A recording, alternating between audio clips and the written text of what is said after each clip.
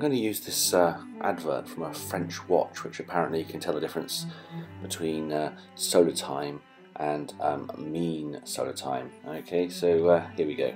The equation of time is the measured difference between apparent solar time and the mean solar time, or watch time. Apparent solar time is the time between two successive crossings of the meridian by the sun. This can be measured using a sundial or other similar instruments, as the time is displayed in the form of a shadow. Mean solar time is the average time throughout the year for the sun to do this, and is the time displayed on your watch. You might hear it sometimes referred to as GMT.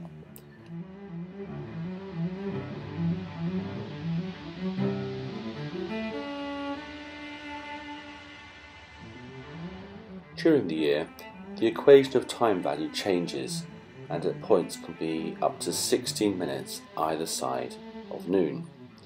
This happens because of the Earth's changing tilt as it revolves around the Sun, meaning that different hemispheres are angled by differing degrees towards the Sun. This angle changes over time and causes the changing of the seasons.